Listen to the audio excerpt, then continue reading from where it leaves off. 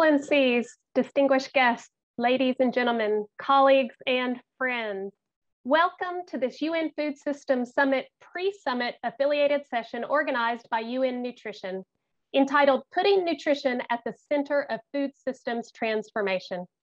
I'm Nancy Aburto, and I'm the Deputy Director of the Food and Nutrition Division of the FAO, and I'm a member of the Steering Committee of UN Nutrition. And it is my honor and my privilege to be the moderator of today's session. With so many sessions and events happening this week for you to choose from, we are so pleased that you've chosen to spend some time with us here today. A few notes for the smooth running of this virtual event. Firstly, if you have any trouble, if you can't hear me so well or see me so well, we just actually suggest you shut down Zoom and try joining again. You'd be surprised how often that'll fix your problem. But if you continue to encounter any difficulties, don't worry. Please note that we are indeed recording this session and we will make the recording available after the event. This is a webinar of approximately 50 minutes and we appreciate your engagement throughout. So I invite you at any time during today's session to please use the question and answer function to pose any questions you have to anyone you hear from today. And I also invite you to put comments or conversation pieces into the chat.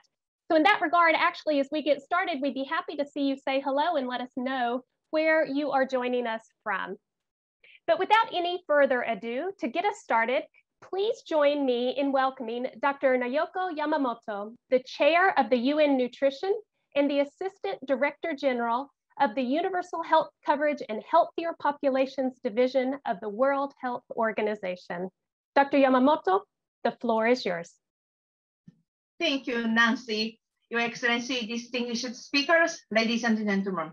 It's my pleasure to welcome you to this session on putting nutrition at the center of food system transformation, organized by UN Nutrition, the United Nations Common Voice for Nutrition.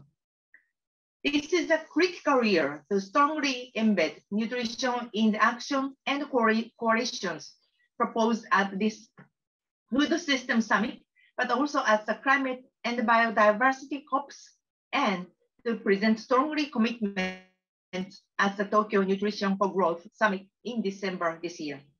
Even before COVID-19 crisis, the world was not on track to achieve SDG 2 on ending hunger.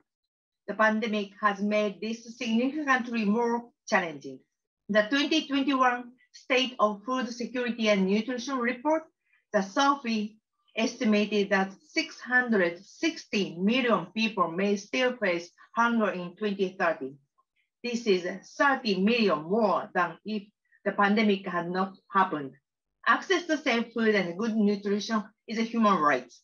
UN Nutrition strongly calls on all actors to recognize that addressing all forms of malnutrition is a powerful lever to transforming toward more sustainable food systems. This starts with a human rights approach and emphasizes the importance of sustainable, healthy diets. It needs good governance at all levels and solutions that fit the environmental and local context. Strong coalition with included nutrition are being built, for example, on school meals and child wasting. But more emphasis is needed on where the importance of the nutrition cut across all action tracks. So far, around half of the solution clusters appear to embed nutrition.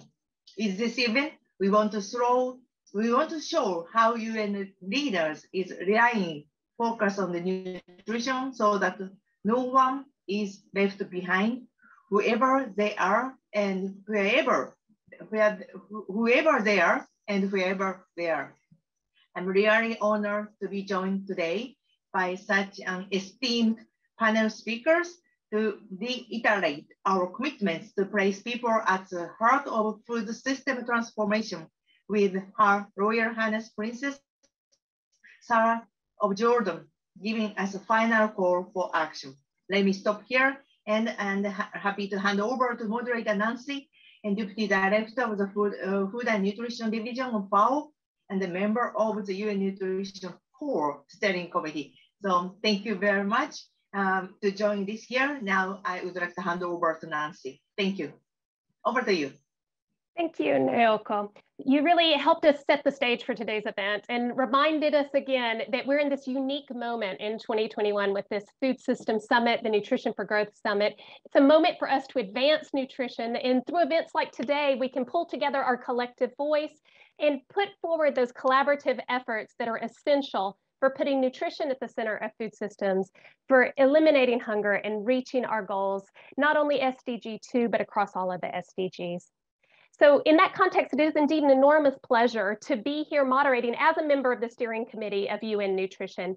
UN Nutrition, we have member agencies and partners from FAO, IFAD, UNEP, UNICEF, UN Habitat, UNIDO, WFP, WHO, and really many, many more.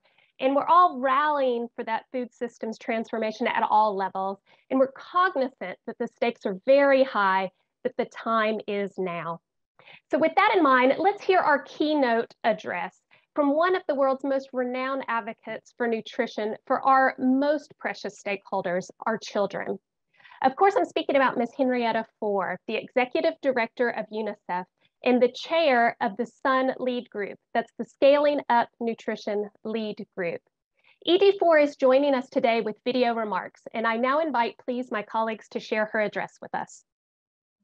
On behalf of everyone at UNICEF, thank you, friends, colleagues, and partners from around the world.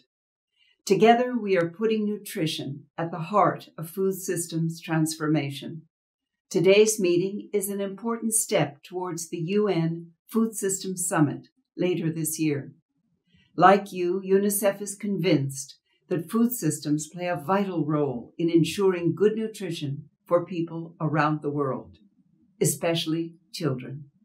The people, policies, and processes that underpin food systems are critical, but in too many instances, they are also failing the very people they seek to serve. Too often, they are driven by profit over purpose. Decisions about how food is processed, packaged, and promoted fail to put the best interests of children and the planet first. This places the most nutritious food out of reach for millions of households, forcing them to rely on cheaper but also unhealthier and less sustainable food instead. This failure translates into stunting and wasting, overweight and obesity, and deficiencies in vitamins and micronutrients. Conflicts, environmental crises, and health emergencies are also putting food systems at risk. Famines loom in multiple countries. Growing poverty caused by the COVID-19 pandemic is shrinking incomes. At the same time, industrial food production contributes 1/3 of greenhouse gas emissions globally, and its heavy use of fresh water, fertilizers, and pesticides has an immense ecological impact. The good news is that positive change is possible and is happening at scale. Since 2000, the world has reduced the prevalence of children under 5 suffering from stunting by 1/3, and the number of children with stunting by 55 million. But we are also clear-eyed about the challenges ahead. 1 in 3 children under 5 is not growing well because of malnutrition, and 2 in 3 are not getting the minimum diverse diets they need to grow, learn, and develop to their full potential. September's summit is a chance to turn this around and identify solutions that can deliver progress at scale.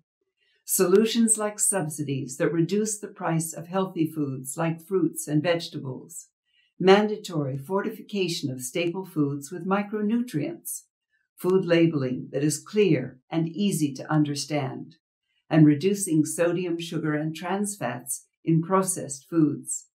We also call on governments to strengthen policies and enforce legislation and regulations to protect children from marketing practices that promote unhealthy foods and beverages, and to invest in public information and education around healthy foods and diets so parents can make the right decisions for their children. This meeting and the upcoming summit are key opportunities to bring the public and private sectors together to discuss and debate solutions like these, and to finally build the modern, healthy, and green food systems that can support good nutrition for every person and every child in every country. So let's make it happen.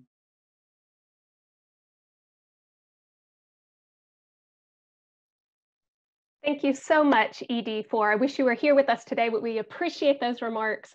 I really appreciated that final remark, that bold vision that you put forward of good nutrition for every person and every child in every country. But I also really appreciate those practical measures that you spelled out for us, things like fortification of staple goods, clear and easy to understand food labeling, investment in public information and education for healthy diet, real practical steps that we can make. You've highlighted that a human right to food and health should be the core of food systems to address the triple burden of malnutrition through diversified diets and leaving no one behind. Really, thank you so much for sharing those words with us. Now, dear guest, we have an excellent panel for you. So they're going to be looking at food systems from a number of different angles, but always looking at how nutrition is at the heart of that food system transformation we're looking to achieve. So you can please remember to use that question and answer function, and we'll be collecting questions that we can share during that portion of our agenda today. Our first panelist today is His Excellency Dr. Frank Anthony, Minister of Public Health of Guyana, who will share with us his reflections on the building blocks for successful action to address malnutrition in all of its forms in his country. Excellency, the floor is yours.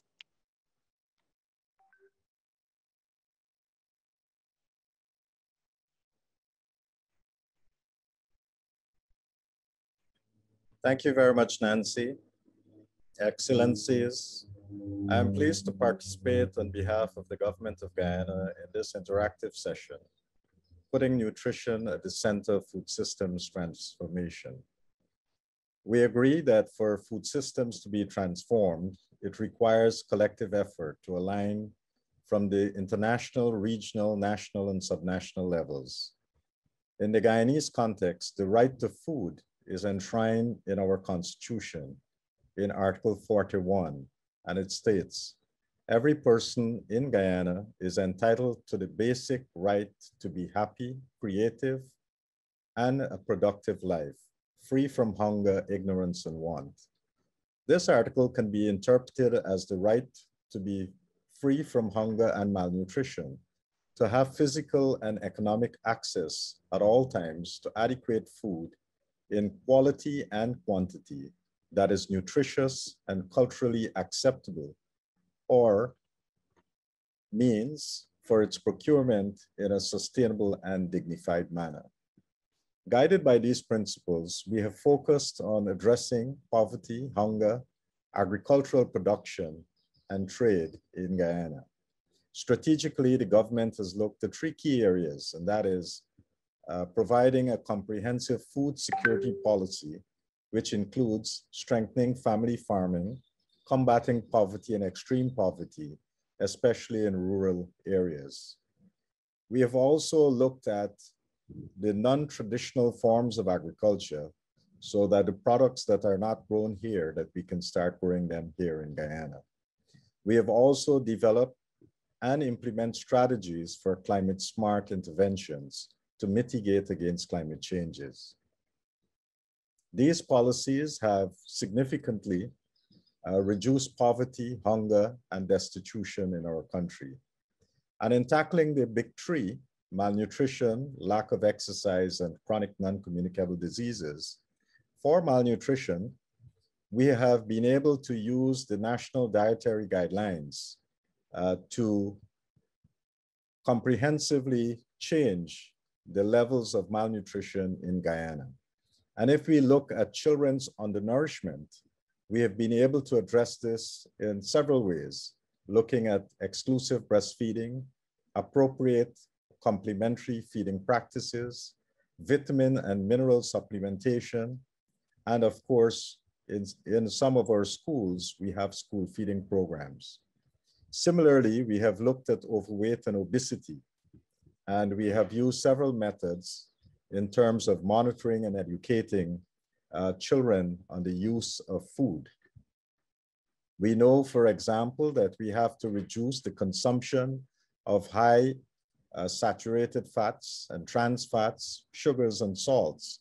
And we have, in collaboration with PAHO WHO, introduced a program to educate our people and also to practice this in all our health facilities across the country. We have been teaching children in our school system how to counter the powerful techniques that companies use to promote unhealthy foods to children. In terms of strategies to improve physical well-being, Guyana has embraced a lifelong approach to fitness. And while we are promoting sports at every level of the school system, we have also encouraged persons of all ages to be involved in sports and to remain fit and healthy. The government of Guyana believes that while these measures mentioned has undoubtedly helped to reduce malnutrition and non-communicable diseases and improve physical activity, sustaining these gains require that we make fundamental shifts in production of food, access, and consumption. To do this, the government of Guyana has continuously invested in agriculture, expanding safety nets, social assistance program, and enhancing income-generating activities for the rural and urban poor. For the poor, as you know, agriculture production is both a source of food and a source of income. We are witnessing also the firsthand effects of climate change on our food system and its devastating impact on agriculture. And just recently, we had devastating floods here in Guyana and in the neighboring countries of Suriname and Brazil. It has affected, it has had direct effect on our food security, affecting availability, stability, access, and utilization. Countries need to urgently adopt climate-smart agriculture policies to mitigate these impacts on the population. And to this end, our Ministry of Agriculture has been promoting a number of initiatives, such as the Grow More Food, the Agriculture Export Diversification Program, and the Rural Enterprise Agricultural Development Program. This, we think, would help Guyana to be sustainable in food production and food security. This food summit presents many opportunities for us to put nutrition front and center of the developmental agenda. I expect that promoting cross-cutting policies to reducing malnutrition, non-communicable diseases, and encouraging physical activities will be placed high on the global agenda. I firmly believe that there is a need for collective and coherent decision-making as it relates to marketing, front of package warning, labels on food products, and of course, putting taxes on healthy foods. These interventions and other measures are about supporting people, sending the right signals, changing the economics of the system, and getting commercial interests to shift focus and creating game-changing solutions for better food systems. I look forward to all countries being supported to create a comprehensive food and nutrition strategy, security strategy. A mechanism must also be found to help them with the technical and financial resources to enable this type of transformation. I look forward to the discussions and recommendations. Thank you so much. Thank you, Your Excellency. I am thrilled to hear that Guyana's constitution enshrines the right to food, but it was also just like ED Fore's comments. I really appreciated your practical examples, your national dietary guidelines, your school feeding to get children to a good start, expanding social protection programs, and many more. Thank you very much, Your Excellency. Our next distinguished panelist is the UN Resident Coordinator in Nigeria, Mr. Edward Kallon. Mr. Kallon, it's a pleasure to have you here with us to share your experiences in what I'm sure is a tireless job of fostering collaboration among 19 resident and 4 non-resident entities of your UN country team in Nigeria. We appreciate your time today and we appreciate your unique perspective. Edward, sir, the floor is yours. Thank you very much, Nancy. Just doing a quick audio check. Do you hear me? Yes, very well. Okay. Good afternoon, Your Excellencies, distinguished panelists, ladies and gentlemen. It is a pleasure for me to be here today representing the UN country team in Nigeria. The subject of nutrition is dear to my heart, as are the issues of engagement and empowerment. As the UN resident coordinator in the country, I value effective joint action that responds to government needs, and I'm the first to recognize that we can no longer work in isolation as we confront today's complex and interconnected problems. I welcome tools, strategies, platforms, and innovations that facilitate and spark collective action to ensure that the voice of stakeholders is reflected in policies and plans that catalyze equitable change, particularly the voice of the vulnerable communities. The United Nations Sustainable Development Cooperation Framework is one mechanism that we are leveraging in Nigeria to engage with a variety of stakeholders on food and nutrition security. The nutrition situation in Nigeria is challenging. Nigeria is an African powerhouse, yet Nigeria's high body of malnutrition is a cause for public health concerns. 1 out of every 3 children are stunted, and 1 of every 10 children is wasted. As a result, close to 17 million Nigerian children under the age of 5 are undernourished, either stunted or wasted, giving Nigeria the highest burden of stunting in Africa and the 2nd highest in the world. Nigeria does not appear to be making progress towards the zero hunger goals. The percentage of people living under moderate or severe food insecurity has risen from 36.5% in 2015 to 44.4% in 2019. Currently, an estimated 12.8 million people in 16 northern states and the Federal Capital Territory are critically food insecure and in need of humanitarian assistance. In addition to an increased risk of death, stunting is also linked to poor cognitive development, decreased performance in education, and low productivity in adulthood. These effects have impact on human capital and consequently, economic losses estimated to account for as much as 11% of Nigerians' gross domestic product. Additionally, over the past 20 years, Nigeria has witnessed only a 5 percentage point decline in the rate of stunting for children under the age of 5. This clearly demonstrates that economic growth is not sufficient for addressing malnutrition, and that there are other forces at play which need to be urgently addressed to accelerate the decline of all forms of malnutrition. Conflict and stark inequities, including gender disparities, are some of the main contributing factors. And of course, the COVID-19 crisis has just exacerbated the situation. The light at the end of the tunnel in Nigeria is the commitment at the highest level of the government to find solutions to the nutrition problems in the country at large. The UN country team in Nigeria is engaging strategically and is quite positioned in the nutrition collaboration architecture. 3 UN agencies, FAO, UNICEF, and WFP, teamed up with donors in Nigeria to form the Development Partners Group in 2011, when the country joined the Scaling Up Nutrition movement. Over the past 10 years, the Development Partners Group has attempted to align priorities and interface with the government. The UN agencies have also supported the government to develop Global Action Plan on Child Wasting, which commits to reducing stunting to less than 5% by 2025. In addition to supporting efforts at the national level, the Development Partners Group works to strengthen local nutrition governance and action. Community engagement and empowerment are crucial aspects of this and are necessary to make national policies work for the people.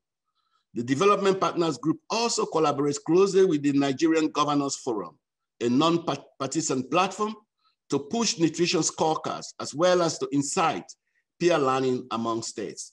Instruments like the scorecard can enable monitoring and foster accountability. In this case, tracking government commitments and investing in nutrition. However, there are challenges.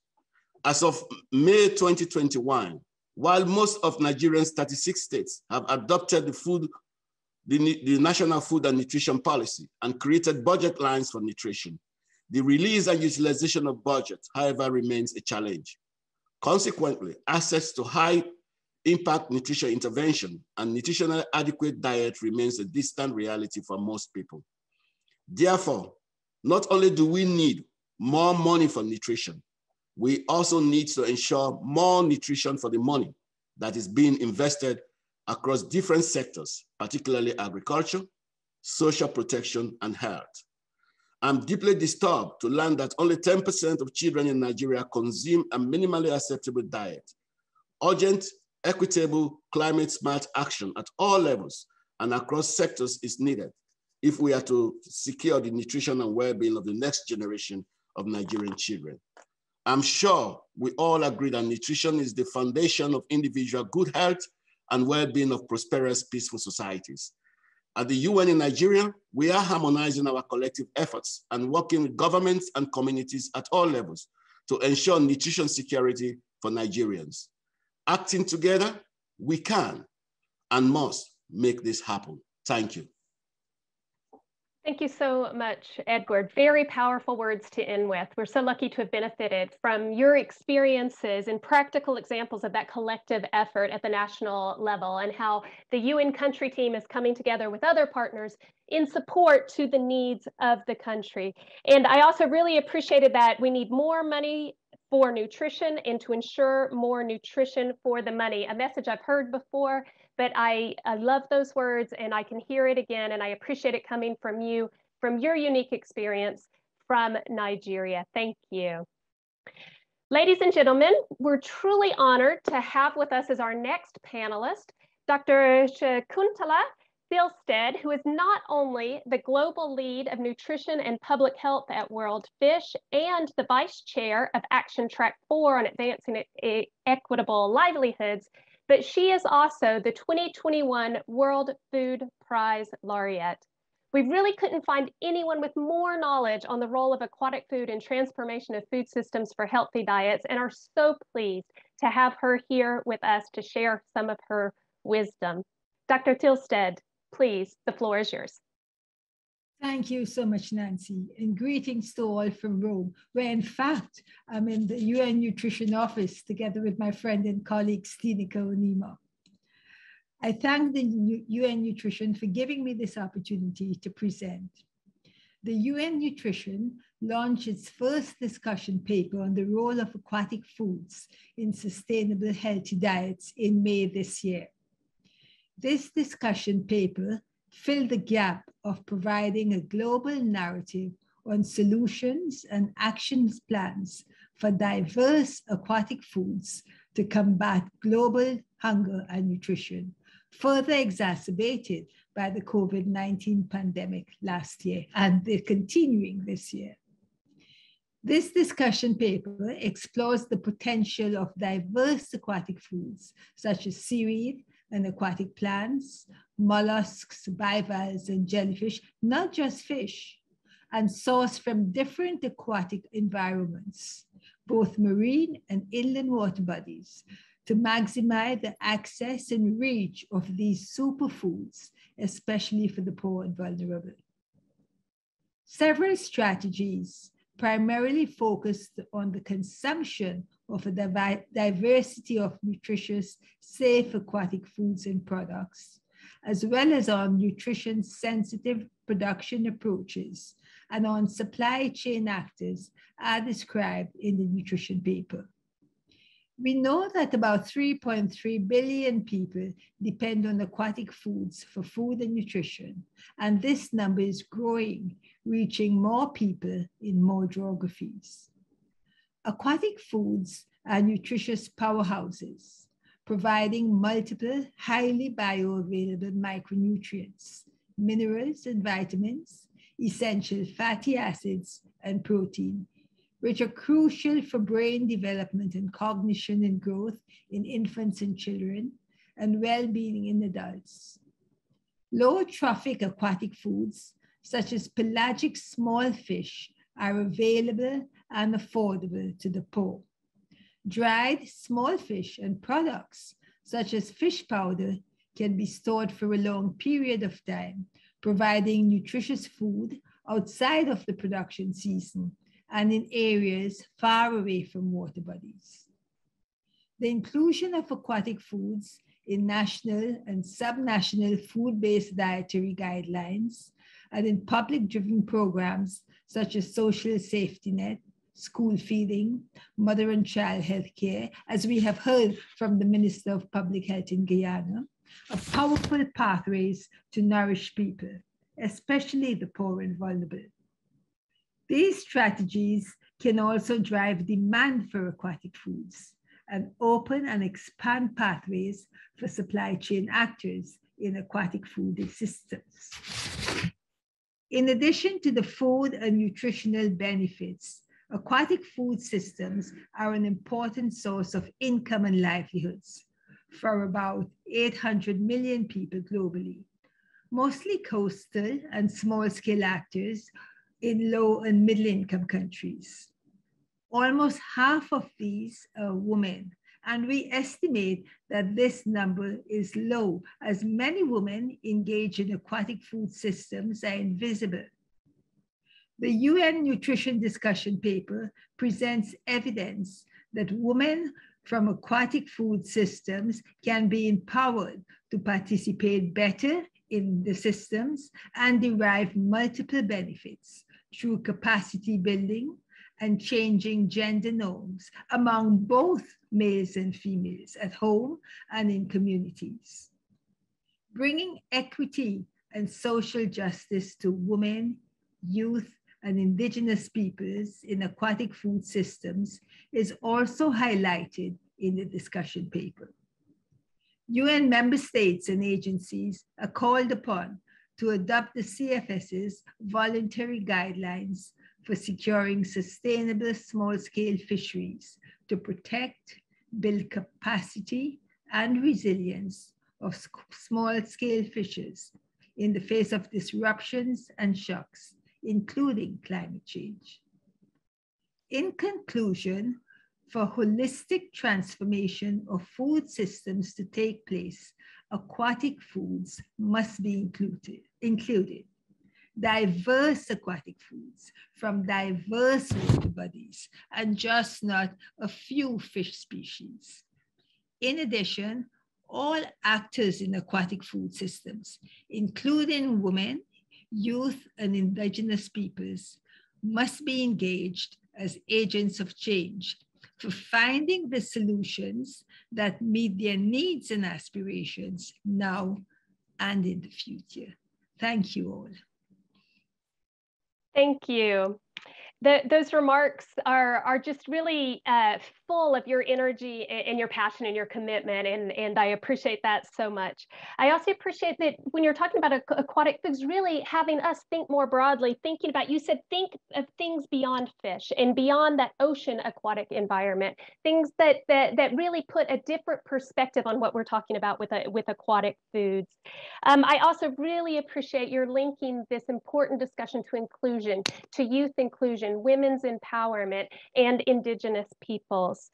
Really, and finally, reminding us about the tool that is the voluntary guidelines for food systems and nutrition just adopted by the CFS. Thank you so much for reminding us of that important tool as well and how it links to food systems transformation and the inclusion of aquatic foods as well. So our final panelist, I'm so excited to hear from. It's Mr. Mike Khunga. He is from Act for Good and the Vice Chair of the UN Food System Summit Action Track 5. And Mike, he's roughly half my age, but he has an enviable repertoire of experiences and skills. He's a youth leader. He's been working with civil society. He's been working with the private sector and the government to address malnutrition in Malawi. So I'm very thrilled that he's been able to join us. I understand he has some connection troubles. I'm not sure if he's going to be able to show his video, but we're anxious to hear your words. Mike, please, the floor is yours. Thanks so much, Nancy. Just testing my video. I think my audio, I think I can be audible enough. We can hear you, yes. Thanks so much. So it is my pleasure, of course, to be part of this meeting. And apologize, I can't turn on my video because I'm traveling from Zambia to Malawi. And, but actually, it's good that I've listened a lot from our keynote speakers, and a lot has been said much to do with nutrition and food security, as well as transforming our food systems. It was also my first time to learn the power of aquatic food, and maybe it should be now the focus of how probably we can move forward into boosting aquatic food in our areas, especially in small islands and developing states. In terms of nutrition and food system transformation from the side of the youth, it is quite noticeable that the majority of the young people that are around in our cities or in our countries, right now they've realized that the best way is to think of food and to think of our future.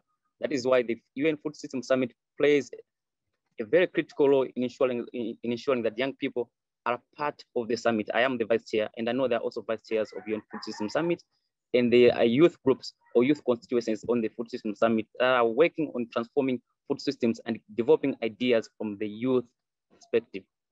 Now, looking back from Action Track 5 perspective on the resilience part, from the side of the youth, the focus much on the resilience is to ensure that how we can make some of the food, some of the policies to be universal. For instance, the school feeding program or school feeding initiative. If some of these policies can be made universal within the resilience perspective, then we should be able to have safe and nutritious food in schools and even in nurseries where children who are most vulnerable can be able to access food. The last side is we are currently working much focusing on how we can boost the youth from the resilience action track, especially in how they can connect various networks within their countries and within their region in order to transform food systems, more especially looking at the local production for local consumption. COVID-19, we have actually realized that probably our market systems cannot guarantee food because of travel restrictions and lockdown measures. So if you can boost this short supply chain in terms of the food system, we should be able to ensure food resilience. So we are focusing much on the local production and local consumption in order to perhaps achieve food resilience.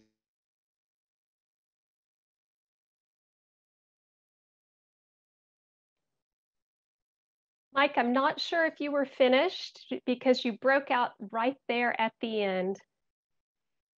But we heard very, very well your perspective, remembering the linkage across the tracks. Great. Mike, can you try one more time? Come again. I'm afraid we're having trouble hearing. But I did appreciate your perspective of thinking about resilience and thinking about that linkage across those action tracks, the way that we've been thinking about the Food Systems Summit, because of course, food systems are holistic by definition. And though we've got these action tracks as a way to think through the issues and the solutions, it is all intertwined and interconnected. Thank you so much, Mike, for your words today. I love to see the youth engaged in this summit, and I'm so pleased that you were able to join our panel today. So ladies and gentlemen, we have only about 5 minutes in order to touch upon a few of the questions that have come up in our question and answer. But we will indeed do that. And I think that the very first question is for His Excellency Frank Anthony. Excellency, there have been a couple of different questions around school feeding, and you touched on that in your remarks. So could you give us a little bit of the context of how you were able to manage sustaining full feeding programs in your country during the current COVID crisis? So we have a couple of programs because in Guyana, we have different regions and accessibility to them varies. So in those bordering communities, say with Brazil, one of the things that we've been able to do is to get the communities to grow food, and then the government would buy that food, or the education system would buy that food. We employ people locally to cook it, and then we use that to feed the children. We work with the nutritionists in the Ministry of Health to make sure that the menus are wholesome, and that's what we're using. And we have seen by using this methodology that not only are we providing income to these communities, but we are also assisting the children. And we have seen a decline in the rates of stunting. In the city, after we have conducted a special survey of nutritional needs among school-age children, we found that they had particular vitamin and mineral deficiencies. And so we have been able to develop, along with one of our companies locally, biscuits that have been supplemented with vitamins. And so when we give this out to the kids, they're able to have a very nutritious biscuit that addresses that particular form of deficiency. So there are many little things that we have been doing, and I think it has worked, because when we do the evaluation subsequently, we have seen a drop in the prevalence of these particular deficiencies. Thank you, Your Excellency. And, I appreciate the fact that you've been doing a lot of measurement. That helps us see what works and what doesn't work and what might need to be adapted moving forward. So I really appreciate that you've been able to integrate that into your programming in your country. Another question now. There are actually a number of different questions coming in around Nigeria and some of the challenges related to humanitarian needs. So, Mr. Edward, could I ask you to respond to this question? Could you speak of the humanitarian assistance required and how such assistance could be integrated into the Food System Summit and this summit from your perspective in Nigeria? Mr. Edward. Yeah, thank you very much, Nancy. I think I start from the very basics. Whatever we do in ensuring nutrition is built around the principal pillar of leaving no one behind. The humanitarian situation is quite dear in especially in Northeast Nigeria and now in Northwest Nigeria as we speak. We're talking roughly around 12.8 million people that need humanitarian assistance. The critical element is that we have to manage the needs during this lean season so that it does not deteriorate into a catastrophic food security situation that we have a major impact, especially nutritional impact on children and women, to be brief. So what we think is critical here is the efforts and mobilization at all levels to ensure that we provide adequate nutritious food to the affected population while they are in camp settings, and also ensure that water, sanitation, and health facilities are also provided to get the maximum benefit out of the nutritious food that is provided, especially for children. Fortified food becomes extremely critical in the areas of addressing malnutrition. We requested for $1 billion to be able to provide the humanitarian assistance to roughly 6.4 million people just in the northeastern part of the country. And now we have an additional 2.4 million people in the northwest of the country that needs urgent humanitarian needs. So this is indeed a challenge to us. And we need to mobilize all support to ensure that the situation does not deteriorate to a catastrophic level. That's what we are dealing with at this point in time. And nutrition is critical, access to food is critical, and also in pockets of safe haven, giving families access to cultivate land, available land in safe areas becomes extremely important. Over to you. Thank you so much. Thanks for sharing that perspective from Nigeria. Now, in our last minute of our question and answer section, I'd like to turn one question over to Dr. Shakuntala. There are a lot of questions coming your way, actually, but I'll give you just one and ask you if you could respond in 1 minute. What are some of the doable actions to ensure that we boost the short chain market supplies or the short food value chains? From your perspective, what are some doable actions that can help boost those short food value chains? Well, if you look at some of the systems that work for short value chains, this is, for example, pond polyculture in rural areas where you can be producing large fish for the markets and small indigenous fish with high micronutrient contents, which can be used by the families and in local markets.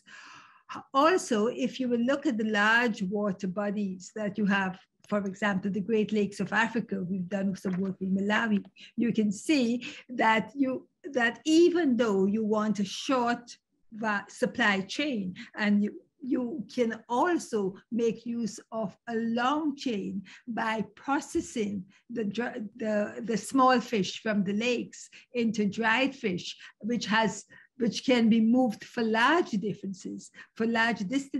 And you have many poor and vulnerable communities in urban areas. So this is a very good way to move the nutritious foods across long distances. I'll stop there, Nancy. Yes, thank you. Fantastic. That's such a practical response. And I know it was hard in such a short amount of time. Well, ladies, gentlemen, I noticed that we have a lot of questions still in the question and answer, and we could continue this conversation much longer into the afternoon, but unfortunately, we don't have that luxury. But fortunately, we do have a very special guest here to help us wrap up our session. Please join me in welcoming Her Royal Highness Princess Sarah Zeid. Princess Sarah is a WFP Special Advisor for Mother and Child Nutrition and someone who I personally know is extremely passionate about all of us all working together for a brighter future and leaving no one behind. So please, Princess Sarah, the floor is yours. Thank you very much indeed. And thank you very much to my fellow panelists for your very interesting and insightful interventions. I am doom and gloom, I'm afraid. So please take my comments as motivation and not as criticism. But I think it's very important that we be very realistic about the world around us as we make some of the decisions and we think through the future of food systems and nutrition. And the mere fact that we're having to have a session that is called Putting Nutrition at the Center of Food Systems is a little bit disheartening because it means that it's not already there. You know, we all know that nutrition is the bedrock of all interventions, and that without nutritional interventions, without solid nutrition for all people, that all other interventions are not going to reach their potential, and that we will see yet more waste, both financial and human. Women and girls have to be at the heart of everything that is done because they are the key. They are the key because in the first 1,000 days, it is a woman that nurses a child exclusively for 6 months if they can. It is the mother who needs to be healthy during a pregnancy in order to have healthy children. Women are often in charge of the household. Women are the farmers, they're in the marketplace. They collect the water, they gather the firewood, they cook the school meals. And so if women and girls are not placed at the center of all thinking and everything that we do, then already we have again mitigated any of the benefits that we're going to see from any of this action. It's very exciting to see how many people are tuning in from all over the world, and you know, including countries with areas of the most shocking food insecurity: South Sudan, Ethiopia, our colleague from Nigeria, and DRC. Jan Egland from NRC has something called the Kivu test. And the Kivu test for him is that if decisions that are made, if actions that are taken do not urgently translate into impact for the community in Kivu, and I would add to that, if they are not easily understood and able to be implemented by practitioners, by officials, by humanitarians, then we have yet again undermined any progress and impact that we are aiming for. And with regards to humanitarian settings, there are some real issues that also have to be addressed. In ungoverned spaces, we have an access problem. We have an issue of lack of multi-sectoral action.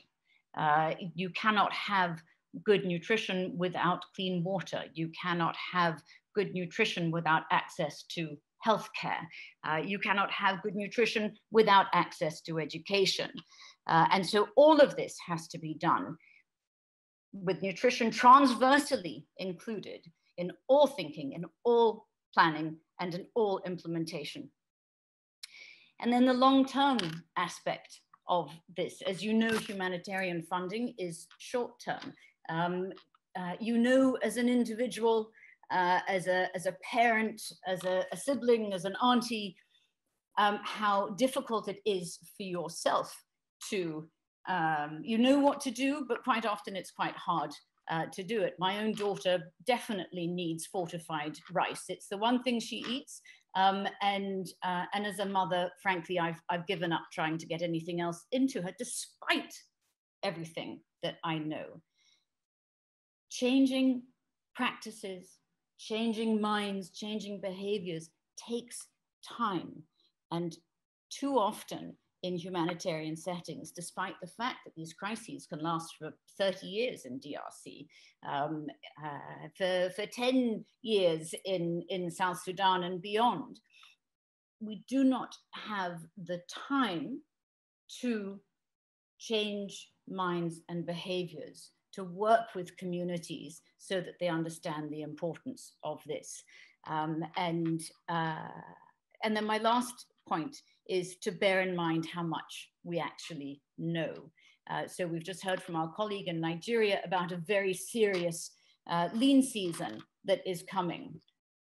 Are we going to act? Are we going to do something about it? We know that in southern Madagascar, there is in essence, I don't think it has been officially declared a famine, but I think that it's pretty close.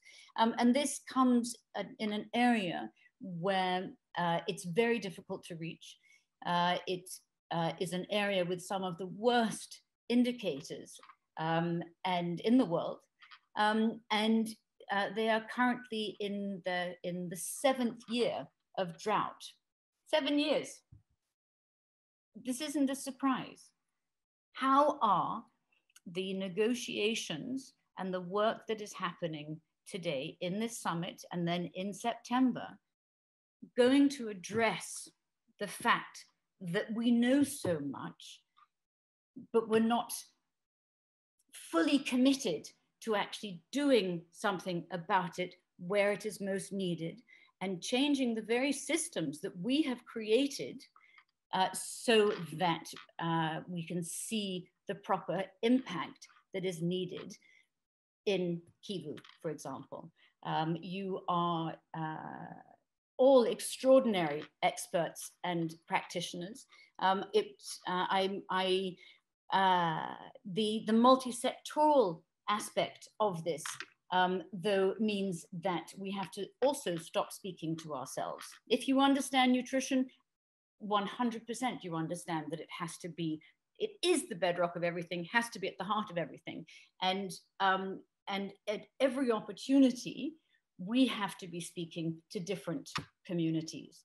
And nutrition not just has to be at the heart of this summit, but has to be at the heart of COP in Glasgow in a couple of months. And it has to be at the heart of all other discussions that take place. We can't just speak amongst ourselves, we have to speak amongst all sectors. Thank you very much indeed. Thank you so much, Princess Sarah. I really couldn't have hoped for a better end to this excellent session. And you weren't doom and gloom, much to the contrary. Your words really, you reminded us of our challenge, and I found them inspiring. I heard your call for action. We can't forget the purpose of our food systems is to nourish us. We need to put people at the center, women and girls at the center. We need to remember human rights have to be upheld at all times. We only have one planet and we're only one people. We need to end conflict in those inequities, and we have to work together. We put nutrition at the heart of this food systems transformation, but we have to be speaking to others. We have to be speaking to others. So thank you so much for those words. And ladies and gentlemen, excellencies, distinguished guests, friends and colleagues, we've come to the end of our session. But before you go, please allow me just 1 minute to thank everyone who made today possible. Our administrative staff and support, thank you. To the audiovisual technicians, thank you. To our Zoom gurus, thank you. And of course, to our chair, Dr. Naoko, our keynote speaker, ED4, and all of our panelists, Excellency Frank and Anthony, Mr. Kallon, Dr. Thilsted, Mr. Mike, and Princess Sarah, thank you so much for your time today. So a recording of the session will soon be available through UN Nutrition on the landing page of the website. And if you want to view it again or share it, it will all be available for you. Thank you everyone for your time today. I wish you a very fruitful continuation of this UN Food Systems Summit pre-summit. And I now end with a goodbye and a stay well.